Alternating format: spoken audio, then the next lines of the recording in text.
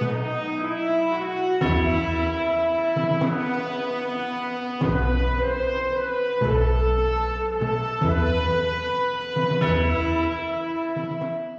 guys, welcome back to the Triumvirate podcast, and this is one that's going to, I'm going to address a few different things, some changes in the channel moving forward. I know that the channel's kind of been neglected, and that's on me. The reason for it, I've been going hard on Twitch. I've been going hard on my TikTok account, which is related to competitive gaming, 2K and Call of Duty, and the show is still going on. We're still animating. It's just this one's very technically focused. It's our best animation we've done so far, but it's very difficult. It's advanced stuff. It's new stuff that the animators are working on. But it's going to be the best episode we've done so far. And I do apologize how long it's taking. It's just that, the budget for this is just on me, right? So, we do get a small amount per month from Patreon, and we do appreciate that. But the rest of it is footed by myself. And I can only ask my animators and artists to work as much as I can offer them, right? Just like anyone else. Yeah. Like the Joker says in The Dark Knight, if you're good at something, never do it for free. So that's kind of the reason for the holdup on that. Now, the future of this channel, what does it look like? Well, I've been in my own head for the past year on how I wanted to go through with this. I could keep everything straight Star Wars. And Star Wars, obviously, it means so much to me, and it's my favorite IP out there. And it's done so much for me as well. I mean, look at all the people who have found this channel and subscribed because of Star Wars. And same thing goes through my Twitch, right? Like, so many people have found me through SWTOR and Battlefront, and it's done a lot for me.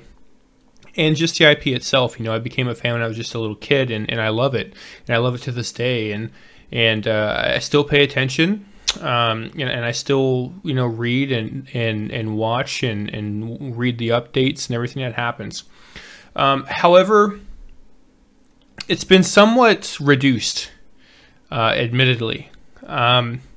Disney has seriously killed my fandom. I'm still a fan. I still love Star Wars, but I focus on the older stuff. Now, there's so much content out there, and I'm going to continue to dive into that content, the EU, and the older games. But at the same time, I just don't care anymore for Disney Star Wars. I don't care enough to make content about it. I don't care enough to stay up to date. I just don't care enough to make videos on it. It's really that simple. I don't care enough about Star Wars, Disney Star Wars, to make videos about it. I just don't. And some people have been asking me to do a review on Andor, and I've watched all of them.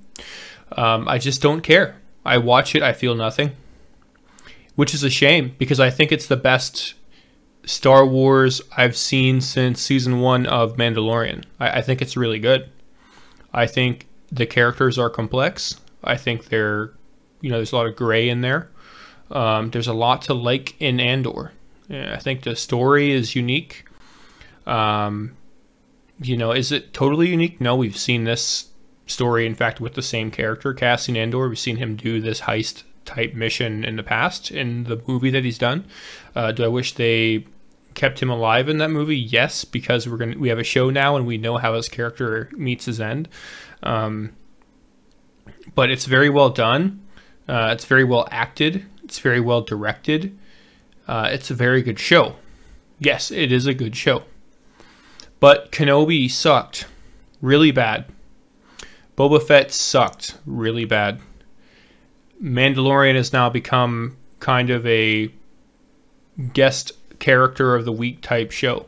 Kind of reminds me of old Western shows where, the story, the continuation story doesn't really matter. It's more like the issue of the week, adventures of Mando and Grogu, which it's still good in and of itself. But the sequel trilogy was awful and devastating. The character of Luke continues to get decimated. Star Wars, to me now, unfortunately, a lot of it's been killed. And I wish it wasn't true, but it is. So yes, Andor is great.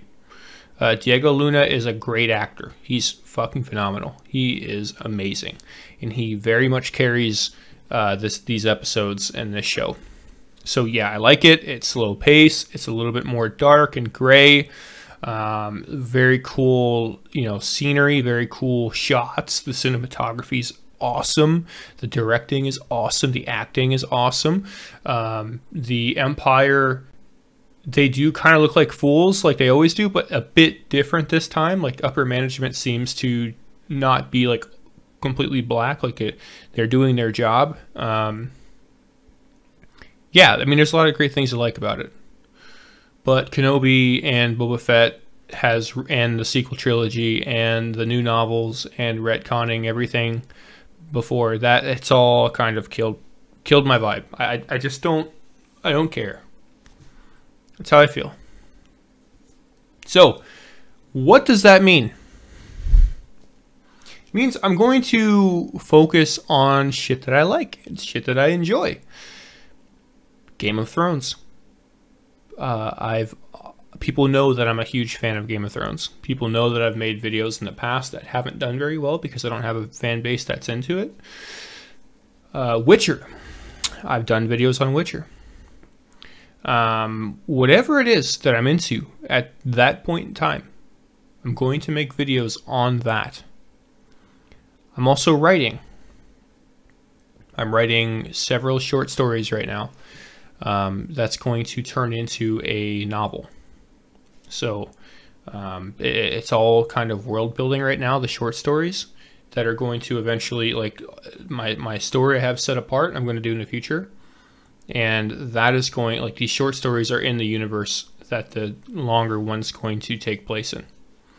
So there's a lot of exciting things that's coming up, guys. And I'm still going to continue to do Triumvirate podcasts. In fact, I'm going to get back on my grind. I'm going to do 2 of these a week.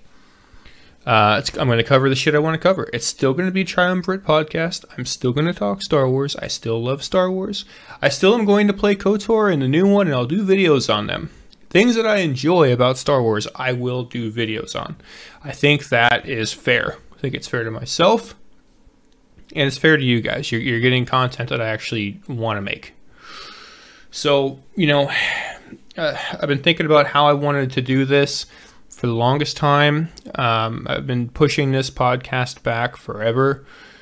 But here we are. And my promise to you guys is content will be on a consistent basis will be coming out. Podcast will be on a consistent basis coming out. This channel deserves love and attention from me. I've put a lot of time into it, thousands of hours. I want it to succeed.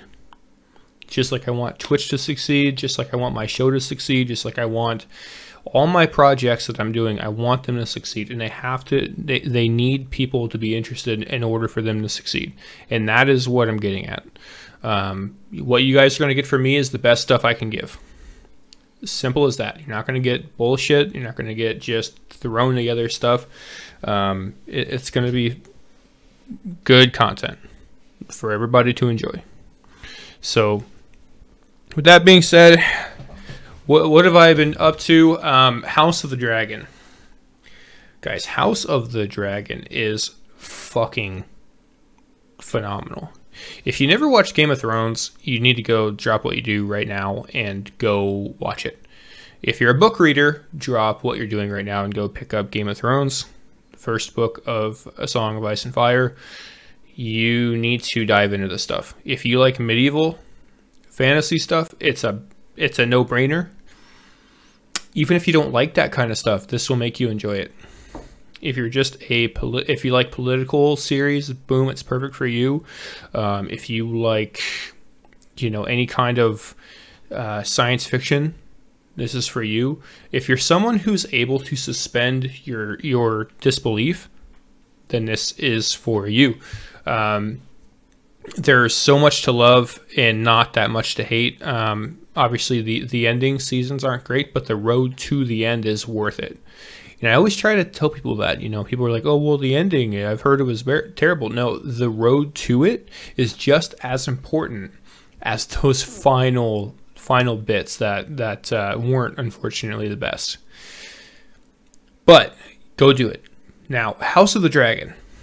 You can also just start watching that. It's a prequel 170 years before the Game of Thrones series. There's also a novel on that, Fire and Blood. I'm reading that one right now. Yeah, I mean, this is what I love about A Song of Ice and Fire, the world that George R. R. Martin has made. Game of Thrones, Fire and Blood, House of the Dragon, whatever kind of, lore that puts in. What I love about this world is what Star Wars and Lord of the Rings and Star Trek, what they all lack. What they lack is they lack real stakes. There's something called plot armor. And plot armor is if you're, Obi-Wan Kenobi in the prequels, Anakin in the prequels.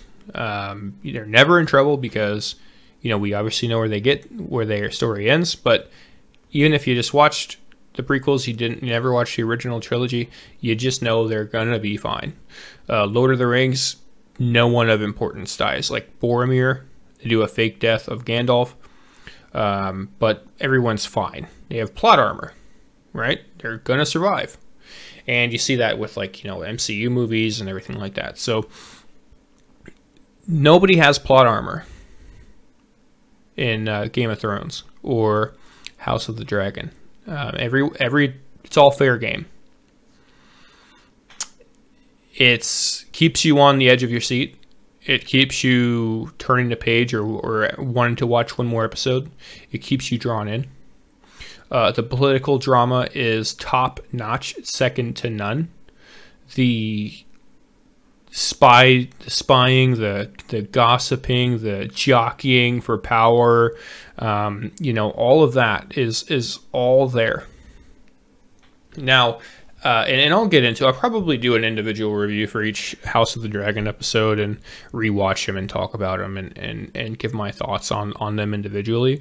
But, I mean, this show is every bit as good as Game of Thrones Season 1. In Game of Thrones Season 1, I know some people say it's slow, but that's kind of the stuff that I enjoyed, was the slower political, you have to focus on the conversations and what people are doing, they're scheming and conniving, like that kind of stuff.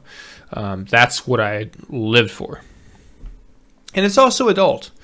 That's why I love Witcher. Witcher is very adult. It's fantasy. It's a lot more fantasy, I would argue, than Game of Thrones. There's a lot of magic and stuff like that. And normally I don't like it, but it's an adult world. It's how it really was. Back then, if you're a peasant, your life sucked. The only people who had a good life were royalty or nobility. Everyone else, their life was miserable. Your wife or your mother, they were going to probably, there's a good chance, flip a coin, it could die in childbirth. Life expectancy like 30 years old, right? Like life was just brutal. And those kind of stories where it really paints that picture, I enjoy that. I enjoy dark stuff. I enjoy great characters. I enjoy heroes with flaws. I enjoy villains that you can kind of see their side of. You can kind of get down to their level and understand their point of view. Complex characters. That's what it's all about. And all those things that I love about each of these franchises, Lord of the Rings, Star Wars, the Westerns, you see Clint Eastwood behind me. Game of Thrones, you see Daenerys, Geralt behind me on that side. All these things that you love about your favorite stuff, that's what my novels, or my short stories that are eventually going to be, it's kind of world building for the novel I want to write. That's what it's all about. So, I just wanted to make this podcast because you might be wondering, hey, what's up with Pembridge TV? What is going on? Is this guy just not caring anymore? He's inconsistent. He's kind of one note on these podcasts, basically complains about Star Wars, like that's all I do. And yeah, it has been all I do. And I want to get away from that. I want to talk about things I enjoy, make videos on stuff I love. Guys, like, I am a huge geek. I love all things geek related, and some things more than others. So that's what this is. You guys are going to love this stuff. I'm telling you. I think there's a lot of people out there who like the same kind of stuff that I do. So yeah, I mean, let me know your thoughts, man. Until next time, guys, I appreciate all of you, especially my Patreon supporters, Wendy LeBlanc and McDurgan. You guys are killer. You can expect another podcast. Probably, I might just say like Saturday, and how about Thursday and Monday? Definitely Thursday. Thursdays I will always do a podcast, and then you can expect a second one throughout the week. But until next time, guys, I appreciate you, and you'll be seeing a lot more content coming from me that you're going to enjoy. Take care, guys.